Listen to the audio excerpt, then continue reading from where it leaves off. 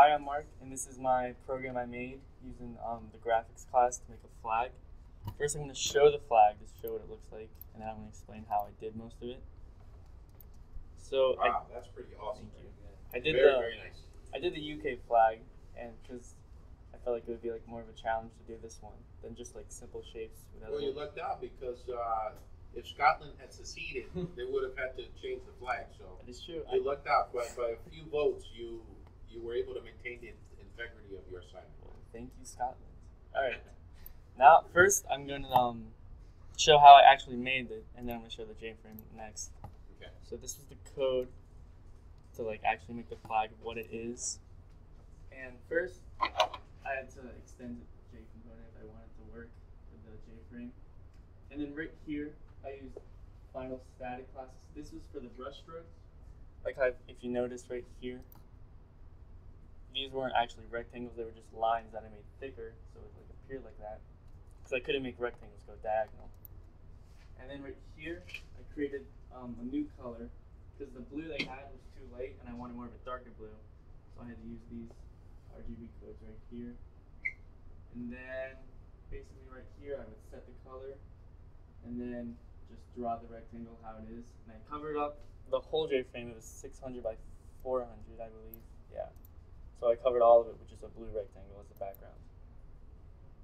And then I had to move on to the white stuff, like all the white behind the red. If you want to just, because of the location of the microphone mark, instead of using the blue marker, just go ahead and highlight the code that you're talking about. Oh, yeah. Can you erase the?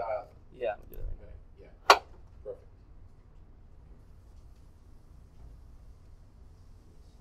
So we were at the part where you said you were doing the white lines. Yeah, like right behind the red mostly, because I figured out later on that when I use each one of these graphics thing, it goes layer by layer. So I just start all the way in the back and then work my way to the top.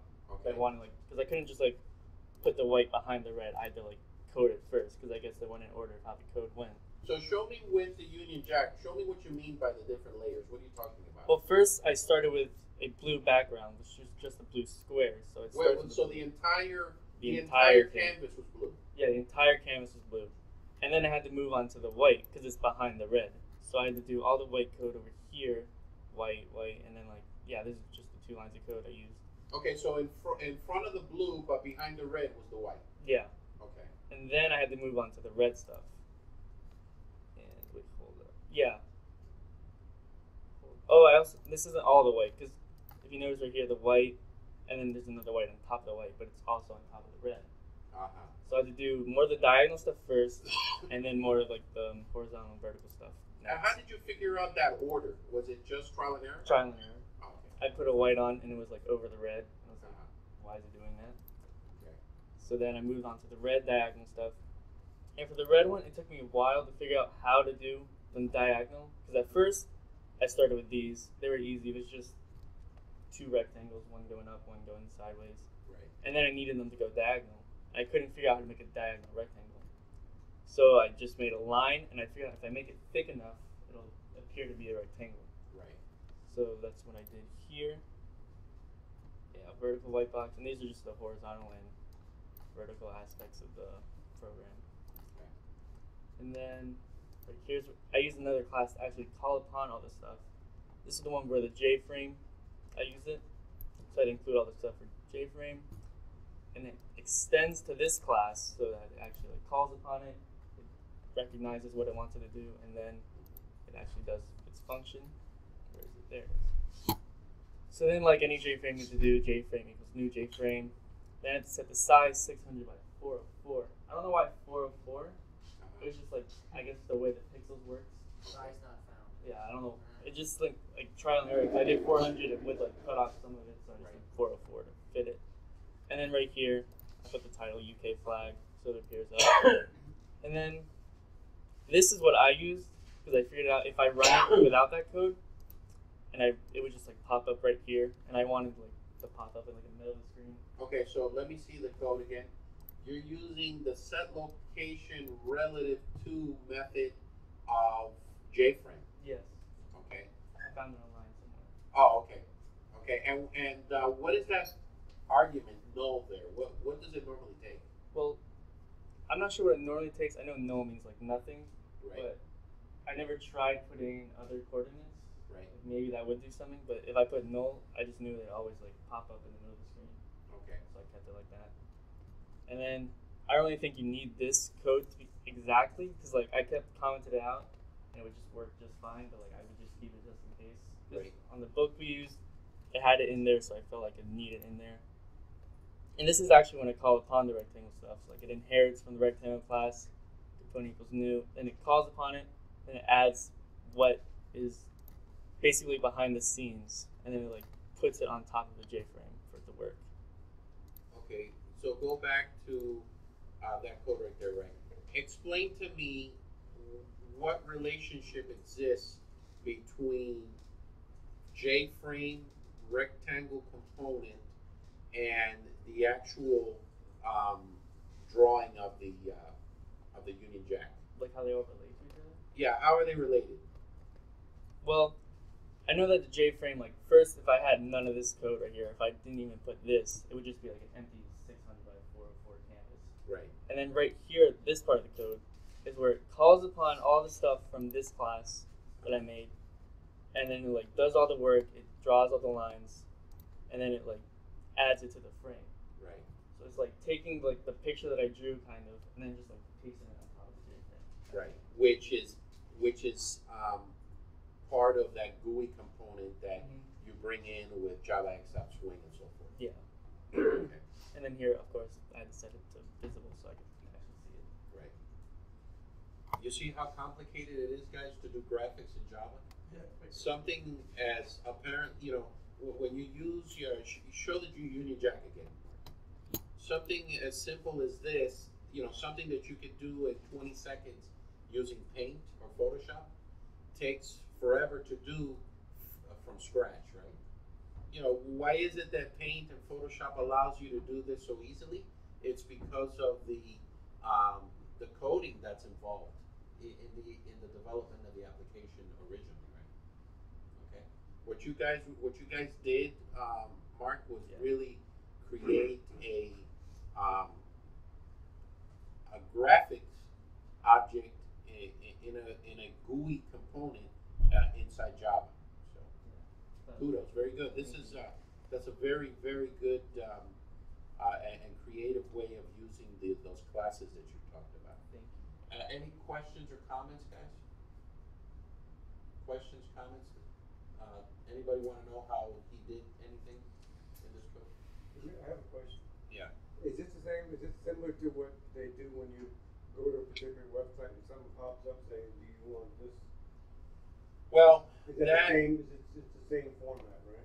Yeah. So at the beginning, Mr. Soto, most of those pop-ups were controlled with a scripting language called JavaScript. But then those pop-up ad blockers became fairly popular. They started to interfere with the way these companies delivered ads. So now they're becoming a little more inventive when it comes to delivering these ads. They don't just use JavaScript anymore. They use a ton of other technologies. Java could probably be one of them, but I'm thinking that HTML5 is probably something that they're going to be using from this point forward. People want to deliver content like this. They'll offer you a lot of free things online, but in exchange for you're looking at advertising. So, okay. Can I just say one more thing? Yeah, go ahead. It's like one thing like I didn't really like while doing this was I had to like keep creating new rectangles instead of just like having like one rectangle thing and then like just drawing many of them. Right. I had to do like rectangle and then I gave it a name like blue box example for the background. I had to give it like rectangle equals new rectangle, then to fill that variable, and then to do one for top line, and then one for this line, and one for that rectangle. I felt like it was very tedious, and like maybe there was another way for me to do it. Like at this time, I just felt like that's what I had to do. Is there anyone that can offer any suggestions on how to do it differently? anytime you're doing these different layers, Mark, you're gonna have to create objects that you know will kind of cover that, you know, what you want to do in that layer.